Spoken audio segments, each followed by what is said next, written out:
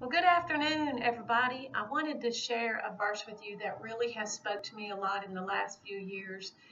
And it was a verse in answer to questions that I've asked God. Lord, why have you allowed things in my life? Why have you allowed tragedies and trials and tribulations and circumstances in my life? Why do I have to go through suffering? Why do I have to go through these things? Why did I have to go through these things? And a verse that the Lord spoke so greatly to me, and it is to other people. I've had a few friends the last few days just really send me this verse and tell them how much God has spoke to them about it. It is Romans 8:28 and 29. And it says, and we know that God causes all things. And that means the good, the bad, the ugly, the trials, tribulations, suffering, all of that. He causes all things to work together for good. For good. To those who love God, to those who are called according. And in my New American Standard, his is italicized, but it is not in the original Greek, but it is implied, his purpose. But it would say, called according to purpose. For those he foreknew, that means that God foreknew. He knew those that would believe in him, that would believe in his son. He also predestined, and the words in, again, the New American Standard are italicized, to become, which means they're not in the original Greek. So it would read like this: he also predestined, conformed to the image of his son, so that he would be the firstborn among many brethren. Now, when we trust and we believe in Jesus, we become his brothers and sisters, because his God, his Father, becomes our Father. We are now children of light. We are no longer children of wrath. Satan is no longer our father. God is our Father. We are brothers and sisters with Christ. He is the firstborn among many brethren, and brethren meaning sons and daughters.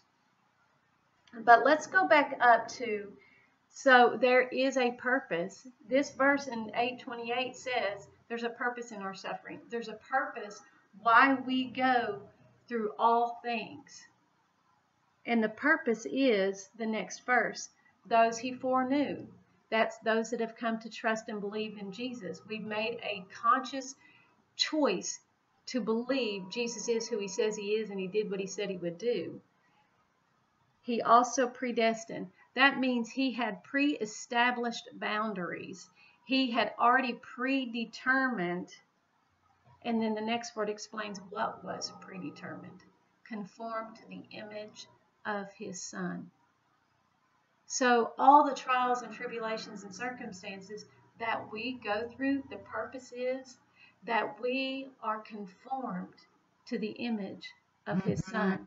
And that was what God had predetermined beforehand would happen, that we would be conformed to the image of his son. Now, what's super exciting about that, and I love word definitions.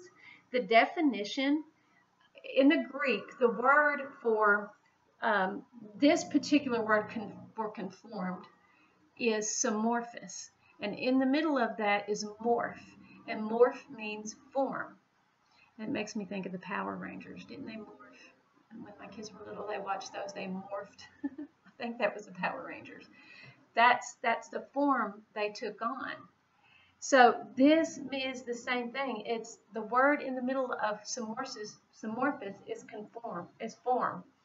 So it says samorphous in the helps word study, conform, by sharing the same inner essence and identity.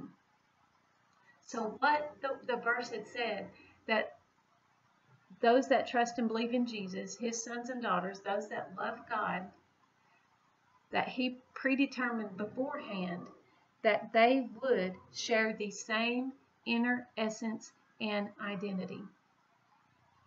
We would share his inner essence, form, nature, identity within us. You see, he made us alive. He made our spirit alive. He gave us a new spirit, and he placed his life within us. Our spirit is our inner man.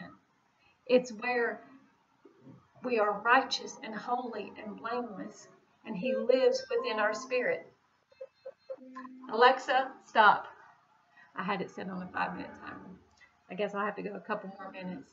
We share the same inner essence identity that was predetermined beforehand, that those that believe in him would share that same inner essence and identity of his son. It says that, conformed to the image of his son.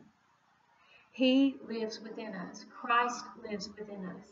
He booted out the sinful part of us, gave us a new spirit that he could live within. He's not going to live where sin lives. Our spirit is sinless and righteous and holy, and he lives within our spirit. He operates in us from the inside out. We share his same inner essence and identity. It goes on to say, showing similar behavior from having the same essential nature. What does that mean? That we have the same similar behavior as the nature of Christ that lives within us. And what is that same similar behavior? What comes out of us? Well, I always think about the fruit of the Spirit. The fruit is the similar behavior. When we have Christ within us, we are living from Christ within us. What does that look like? Well, the fruit of the Spirit is love and joy and peace and patience and kindness and goodness, faithfulness, gentleness, and self-control. That's his inner nature within us. That's Christ in us, in our nature, our essence, our core, in our inner man. And that flows through us into others. It changes our physical things, the way that we physically act in life, our physical behaviors in life. We don't try to gratify needs of the flesh. We live from the Spirit instead of walking according to the flesh. We have a love inside of us that we can now love those that sometimes, frankly, we don't want to love, but we can now if we choose to. We have joy, just abounding, exceeding joy within us. And that doesn't depend on circumstances because, again, in life, there's trials, tribulations, and circumstances. We have peace. I lived in chaos most of my life, and my inner man didn't even know what peace was. And then I found that Jesus is my peace. He himself is my peace. I live at peace on the inside because I can trust the one who lives within me. Patient, be kind, be good. The goodness and kindness come out of me. Faithfulness. We live by the faith of the Son of God who lives within us. We can be faithful because the faithful one lives within us. And we can have self-control because we have a new self. And in our new self lives God himself. Isn't that amazing? Once you really understand that. So now, hearing those truths, and we read that verse again, and we know that God causes all things to work together for good, the good, the bad, and the ugly, all those things that we go through, trials, tribulations, and circumstances, he causes to work together for good for those who love God. We love him because we know who he is. We live from the fact that he is loving, kind, trustworthy, good, faithful. He is all of those things. He is all those things to us and in us. Those are called according to his purpose. The purpose is that we are conformed. We share the same inner essence and identity as his son. And we live from that. We have been transformed from the inside out.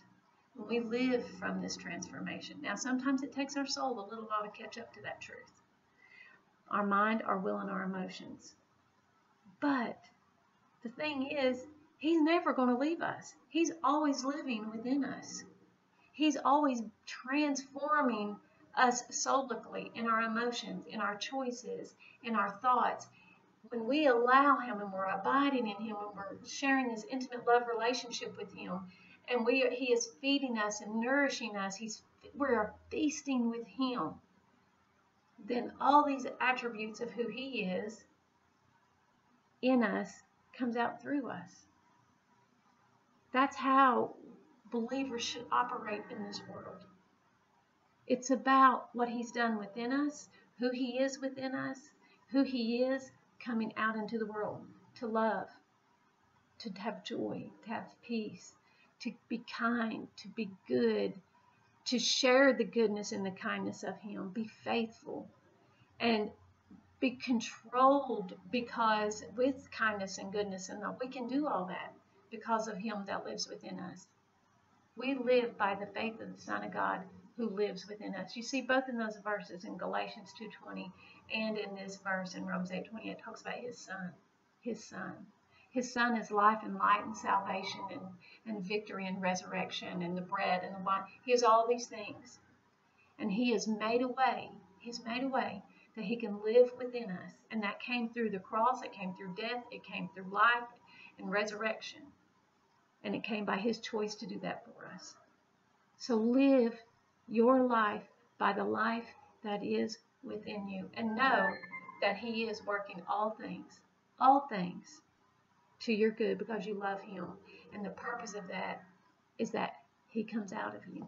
He lives within you, comforts you from inside out and out of you. I hope you have a great, great Wednesday. Thanks for watching.